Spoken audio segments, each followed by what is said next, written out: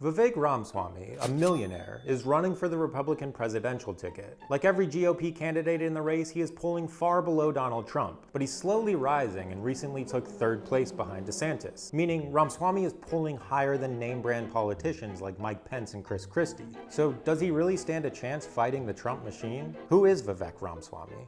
Born to Indian immigrants in Cincinnati, Ramaswamy soon became a nationally ranked tennis player and valedictorian of his high school. He graduated summa cum laude from Harvard with a degree in biology and then received his JD from Yale Law School. In other words, he's like everything George Santos lied about being. While at Harvard, Ramaswamy had a side hustle, rapping under the stage name Vivek. And fans of Vivek will be pleased to see him back on the 2023 campaign trail. Snap back to reality. Oh, there goes gravity. Oh, there goes gravity.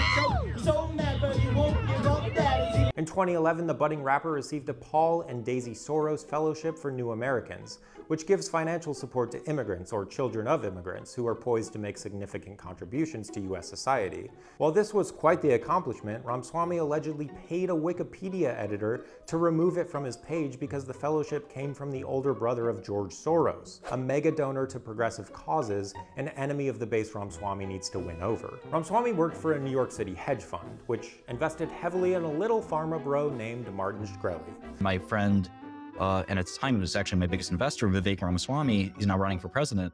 He basically took our business model and supersized it. After leaving the hedge fund in 2014, Ramaswamy went on to start a biotechnology company called Roivant Sciences. This venture and its numerous subsidiaries would end up lining his pockets enough to help launch a presidential campaign, and then some, and then some, and then some. In 2021, Ramaswamy wrote a book titled Woke Inc. In it, he wrote things like, "The murder of George Floyd was tragic. But it was also tragic that thousands of people of all races died of diseases every day that could be better treated by a broken healthcare system." While many in the crowded GOP field vying for the presidency decry the dangers of wokeism, Ramaswamy is the only person who can say he has written an entire book on the topic.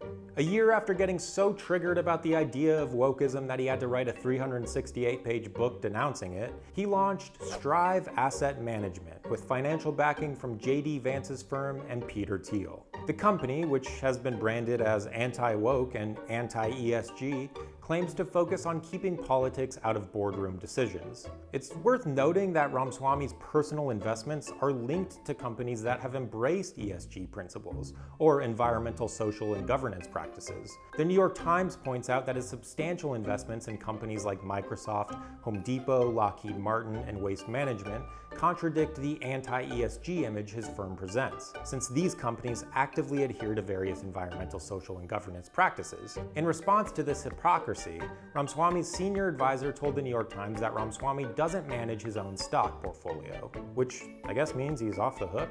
But let's get to the campaign at hand. If he can somehow pull this off, what would a Ramaswamy presidency look like? The Washington Post notes that his platform leans heavily on executive actions, saying it includes raising the voting age to 25 unless certain requirements are met, ending affirmative action in every sphere of American life, shutting down the FBI, and trimming 75% of executive branch employees to reduce the size of the administrative state. He said he would consider anti-vaccine advocate RFK Jr. as his running mate if he were to get the nomination. He's also said he would tap Ted Cruz and Mike Lee for the Supreme Court. He would probably ban talk of systemic racism in schools, and he would definitely try to eliminate teachers' unions. But he likely won't get to do any of this, because the Republican Party doesn't look ready to move on from Trump just yet. Even Ramaswamy doesn't look ready to move on from him yet. It's another sad moment in our country's history. The 45th President of the United States, Donald Trump, has yet again been indicted by the Biden DOJ. The allegations in this indictment fall flat. It is wrong and incorrect and inaccurate to place blame for what happened on January 6th at the feet of Donald Trump. And because Trump gets all the good stuff people are saying about him directly delivered to his doorstep, he praised Ramaswamy in return for his praise. Trump said, "I am pleased to see Vivek Ramaswamy is doing so well in the most recent Republican primary poll. The thing I like about Vivek is that he only has good things to say about President Trump, and all that the Trump administration has so successfully done."